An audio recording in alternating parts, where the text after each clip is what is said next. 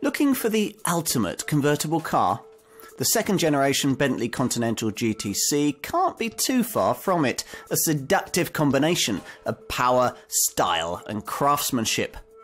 Bentley has been making iconic open tourers for over 90 years, some built to achieve success at Le Mans and Brooklands, others to convey their glamorous owners to the resorts of Monte Carlo and Cannes. All have been memorable, but in truth none has been truly sporting in the supercar sense. Until now perhaps. With a choice of 4-litre V8 or 6-litre twin-turbo W12 engines, this Mark II model possesses a blend of trans-continental pace, dynamic drive and luxurious comfort that very few other vehicles can match. Has the market ever been offered a proper 4-seat luxury convertible supercar? I'd argue not.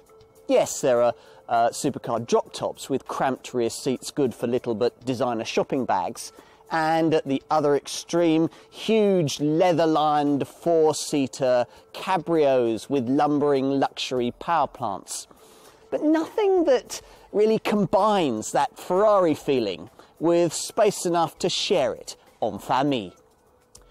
In its original form, launched in 2006, this car, the Bentley Continental Gtc, arguably got the closest to achieving this, but at heart it was still more of a grand tourer than a great sports car, in first generation form at least. But here we're going to look at the Mark II model, a convertible Bentley that we're told now has the drive to delight Ferrari folk, yet still manages to combine that with the space and rare refinement of an open-top Rolls-Royce. In prospect then, a very special car indeed. These are bold claims you might be tempted to question if you've either owned or admired this car in the past. After all, this second generation GTC, launched in the autumn of 2011, doesn't really look that much different from what went before. But then the things that this design needed, sharper handling and a lighter, more efficient, snarling engine up front, were never really aesthetic. And both are now in place, from a car that can reward enthusiasts with a powerfully eco-conscious V8, or can continue to satisfy more laid-back landowners with an updated version of the continuing 6-litre W12 unit. Either way, this, for many, will be the ultimate expression of convertible motoring. Let's try it. The Continental GT can be credited not only with transforming its brand's bottom line, but also with convincing Bentley that it could make properly sporting cars as well as luxury grand tourers. More powerful and rewarding speed and super sports variations introduced to GTC customers in 2009 and 2010 gave the company the confidence to push the handling boundaries a bit for this second generation version. A car that, if you wish it, can become more focused than you could ever believe a Bentley to be. Or so we're told. From rest, the experience is much as it's always been. As you ease yourself behind the wheel, admiring the handcrafted leathers and veneered wood before pressing the exquisitely chromed starter button. Somewhere in front of you, a huge engine roars into life with a tone that it's worth taking an extra 25 seconds to appreciate. This, the amount of time that it will take to retract the lovely 3-layered fabric hood. If the GTC in question is powered by this 500 brake horsepower 4-litre V8, there's a purposeful note to the melody. A straining at the leash to be away, unfolding the horizon towards you. If, on the other hand, power is being provided by the uprated 567 brake horsepower W12 unit, then there's a deeper, bassier, more relaxed note. Either way, you're left in little doubt that the drive you're about to make has the potential to be a very rapid one indeed. Owners with access to an airfield, or who happen to have a particularly extravagant drive in front of their stately home, will marvel in this V8 model as 60 flashes by from rest in just 5 seconds. on the way to a total of 187 miles an hour if they're brave enough. Go for 12 cylinders and there's a fractional improvement to 4.5 seconds and 195 miles an hour. Figures you can further improve by opting for the pokier 616 brake horsepower version of this 6-litre unit that's been fitted to the top 200 miles an hour GT Speed version. Most owners, though, I think will be quite happy with this V8 variant. Though the engine in question isn't actually Bentley's, it's borrowed from Audi's S8 Super Saloon, it's been tweaked for Continental GT use with extra torque. There's 616 Newton meters of it, and that's nearly as much as you get in the big 6-litre W12 unit. All well and good, but I haven't yet answered the essential question. Has Bentley created more than merely a wonderful wafting experience, a satisfying sports car, as well as a grand touring gesture? Yes.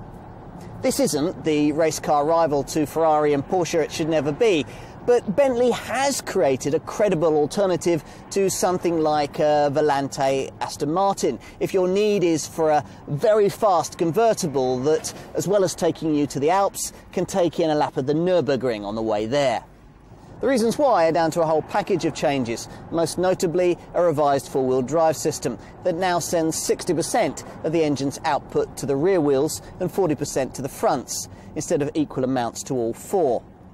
Add to that a wider track and various suspension refinements, and you've got a car that feels notably different in Mark II guise. It's more agile, it's less nose-heavy and easier to place in fast corners. Ultimately, more satisfying all round. Especially if you're in this V8 model and you've woken things up with a switch into sport mode via this button down here behind the gear stick. That delivers quicker shifts you can further prompt using these beautifully crafted gear change paddles behind the steering wheel. But such is the improved response of the ZF Auto gearbox. Both the older 6-speeder in the W12 model and the more modern 8-speeder in this V8 feature lightning-quick 200 millisecond shifts. Such is that response that you generally end up leaving the paddles alone after the initial novelty has worn off.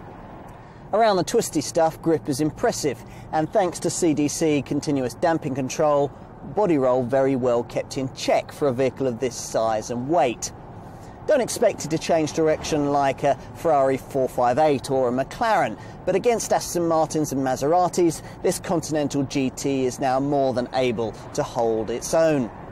The steering has been sharpened for better response, but I'd still like a bit more feel from it, and from the standard brakes, though you can improve these by opting for a set of pricey ceramic ones. When it comes to luxury, though, this Bentley is unrivaled. It still rides beautifully on computer-controlled air suspension that, thanks to the continuous damping control, is able to react to driver inputs, stiffening things up when the car is being driven aggressively. Alternatively, you can program CDC through one of 4 different settings, from softly supple to firm but friendly. Select one of the stiffer options and it's surprising just how quickly you can hurl this car around twisting country lanes should the need to do so arise. This is thanks to a body shell that's far stiffer than you'll find in most other luxury convertibles, preventing the kind of open-top body wobbling that you'll find in cheaper drop tops. And sure enough, this car feels as solid and planted at all times as the coupe model upon which it's based. Roof down, there's very little buffeting, even if you don't use the standard wind deflector, and what there is only becomes noticeable if you're sitting in the back at speeds well over the legal limit. And roof up? Well, no competitor can match the library quietness that comes with this Continental. That's now been further improved with acoustic glazing, underfloor shields and hidden anti-vibration panels throughout the interior. The engineers reckon that this second-generation Continental GTC is 60% quieter at the driver's ears than its predecessor. I can believe that, and as a result, it's a beautiful car to travel in. Where the very first Continental GTC was elegant and understated, This second generation model aims to be a little more modern and contemporary, reinterpreting a family heritage that goes all the way back to Bentley's 1950s R-Type Continental. Hence the more confident look with its wider track, its longer length and its higher waistline. At the front, the classic Bentley Matrix radiator grille is more upright, with a black gloss finish, a chrome frame and a red enamel Bentley B badge if it cools a V8 within. The revised headlamp arrangement has the traditional 4-lamp format and features exquisite detailing with LED daytime running lights.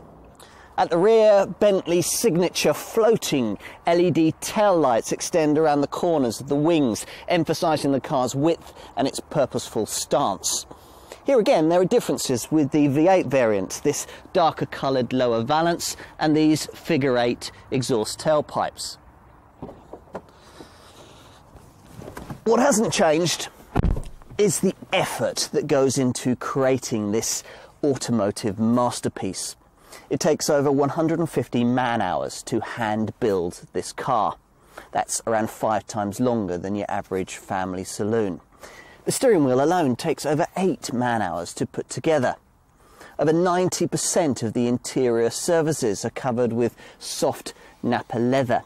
And if you tick the box for the cross-stitching option, then you'll occupy a Bentley worker in crew for a whole week in doing it.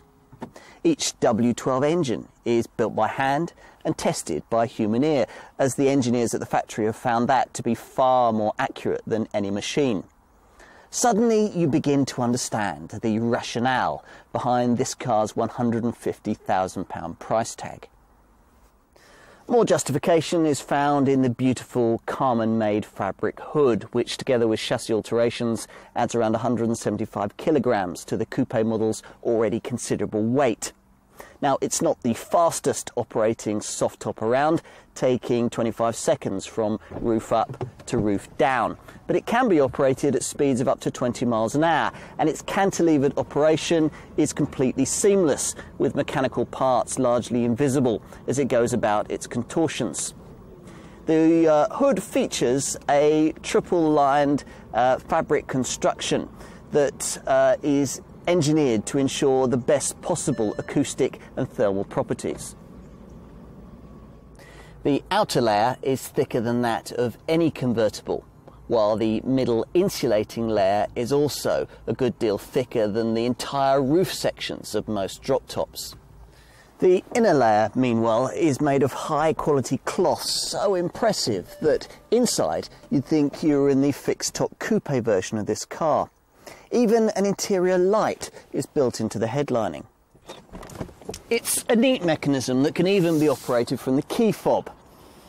But of course it's all got to sit somewhere, and inevitably the boot capacity of this GTC convertible is a little down on what you could expect from the fixed top coupe model. You've got 260 litres here as opposed to the 358 litres you get in the normal fixed top variant. And at the wheel, we'll tug open one of the long heavy doors and you'll find a cabin that's as gloriously appointed as ever. This V8 model trimmed in lovely dark fiddleback eucalyptus veneer. And as before, you sit quite high in front of a dashboard styled to echo the wings of the Bentley badge.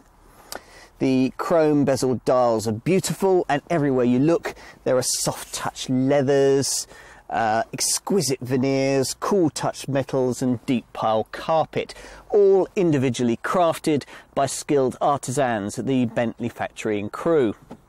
Traditional touches like these organ stop air vents work surprisingly well with more modern features like the much improved redesigned colour touchscreen infotainment system.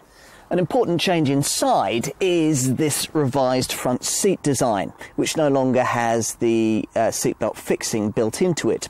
Hence the need for this belt butler, which hands the belt to you over your shoulder once you're seated behind the wheel. Now the result is that these seats can be both slimmer and lighter, even if you opt to specify them not only with heating and cooling functions, but also with a neck level vent for extra warmth on chilly mornings. Plus, just as importantly, Their extra thinness has made the rear section of this cabin a more inviting place for adults who now have slightly easier access to a back seat that gives them another 46mm of legroom.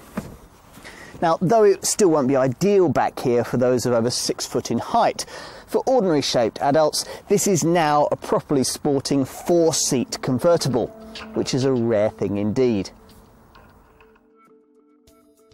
List pricing for this GTC starts from just under £140,000 to just over £165,000, once you've allowed for a few well-chosen extras.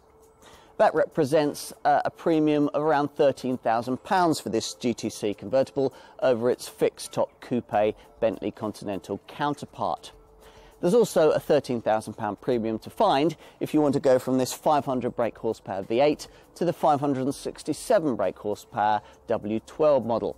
And if you want the marginal extra performance of the top-of-the-range speed variant, you're looking at a £16,000 premium over the W12. Now, real rivals are few and far between. An Aston Martin Virage Volante or a Mercedes SL65 AMG would cost around the same, but neither has the majestic elegance of this Bentley, either on the move or on your driveway. About the only powerful luxury convertible I could think of that really does is Rolls-Royce's Phantom Drophead Coupe, hardly a sporting car and twice as costly as this one.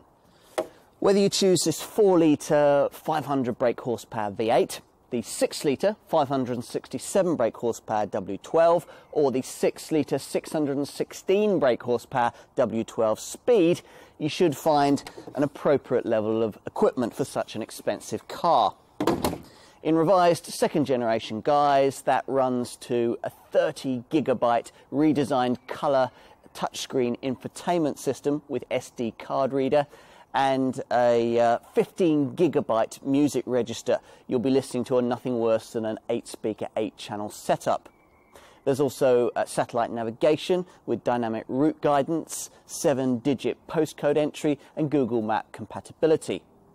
Safety features run to the usual twin side and curtain airbags, plus a driver's knee airbag, anti-whiplash head restraints, and all the expected electronic features for traction braking and stability control.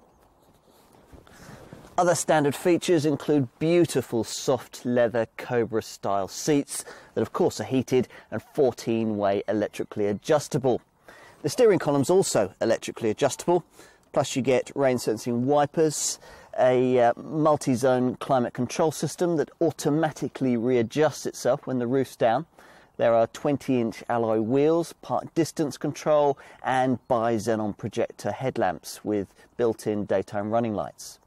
I love the little touches too. This Breitling clock, the powered door latches, and these chromed organ stop controls for the events. That said, I'd balk a little as a potential owner, having spent this kind of money, to then have to find more for pretty standard executive features like cruise control, a rear parking camera and a CD auto changer, not to mention a space saver rear wheel and a warning triangle with a first aid kit, especially as I probably would have already assigned a budget for a range of must-have optional extras. For me, these would include the peace of mind of a GPS tracking system, and if I had an extra £5,000 to spend, the fabulous NAMM for Bentley audio setup that I've got fitted to this car. If I was going to be driving it hard, I'd also want to consider the carbon ceramic brakes, recognisable by their black calipers, a cool £10,000 extra. From then on, it's really a question of how far you want to go. You can opt for larger 21-inch alloy wheels, then have them specially chromed as part of the driving specification. A package that also includes a knurled sports gear lever, drilled alloy foot pedals, and Bentley emblems embroidered on the seat headrests. This car also has the convenience specification, which gives you radar adaptive cruise control to keep you a safe distance from the car in front on the motorway, plus a colour reverse parking camera. It also has deep pile matting, a TV tuner and ventilated seats with a state-of-the-art seat massaging system built in that has no fewer than 10 different massaging cells. From here you really get into the realms of personalisation. You could spend months selecting between special veneers, bespoke colours and a bewildering range of different leathers, finished with either contrast or hand cross-stitching by the craftsmen and women at Crewe. But it would be a very pleasant couple of months. It was F1 Supremo Bernie Ecclestone who once said, when questioned why he continued to work when he could never spend all of the money he'd accumulated, that wealth was just a way of keeping score. It's the same sort of thing when it comes to the cost of luxury convertible ownership. The really big ticket cost item in this segment is depreciation, a far bigger cost than fuel or tax issues, especially in a car like this. Expect this V8 model to do rather better than its W12 stablemate here. And residual values in this market are really like popularity ratings. You certainly don't want to find yourself in something that nobody wants. Which is why the wealthy take a keener interest than you might think in cost of ownership figures across the supercar set. Even fuel economy is important, not in terms of cost, but in terms of operating range. You don't, after all, want to brush your brogues on filling station forecourts any more than you have to if you can afford a car like this. Hence the importance of the 90-litre fuel tank, quite big enough for trans-continental travel. Yes, it would be quicker in your private jet, but that would just be another way of getting from A to B. This is different. You journey in this car. It is the Bentley way. Customers who do express an interest in efficiency will be proudly pointed towards this V8 variant, a model that improves the W12 version's rather thirsty 19 miles to the gallon combined cycle showing by 40% to a much more respectable 25.9 miles to the gallon. Now that's enough to improve the operating range from, well, around 330 miles to over 500 miles. The V8 also does better when it comes to CO2 emissions, improving the W12 model's rather embarrassing 347 grams per kilometre figure to a much better, if hardly saintly, 254 grams per kilometre. Now, much of this parsimony is down to the fact that for large parts of the time you'll be driving this V8, it won't actually be a V8 at all. It'll actually be a V4, thanks to the way that a clever system automatically and seamlessly deactivates 4 of the cylinders when they're not needed. Other reasons for this V8 model's greater efficiency include a surprisingly slim 25 kilogram weight advantage over the W12 and a more efficient 8-speed automatic gearbox in place of the pokier model's older 6-speeder. But not, as you might expect, the installation of the kind of start-stop systems that all cheap family hatchbacks now tend to have. Bentley engineers reckon that the savings from this wouldn't really be worth the effort involved, something which seems to fly in the face of worldwide engineering opinion and automotive fact.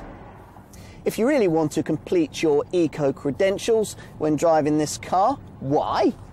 Then you could choose to run it on fearsomely expensive E85 bioethanol fuel, if you can find a garage selling any. What else? Well, insurance, as you might expect, is a top-of-the-shop Group 50.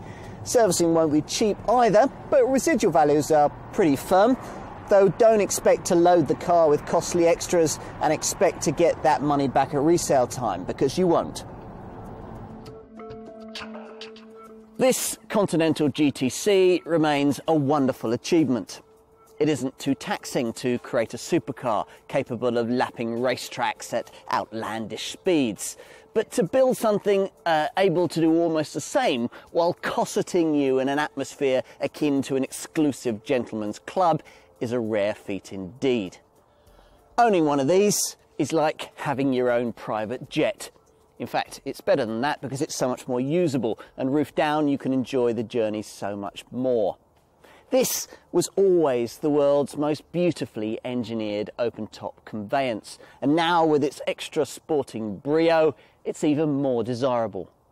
Is it the proper four-seater supercar convertible we were promised? Well, specified correctly, you could argue that. What's more important, though, is that this remains a gloriously unique way to travel. In every way, a true convertible. A Bentley convertible.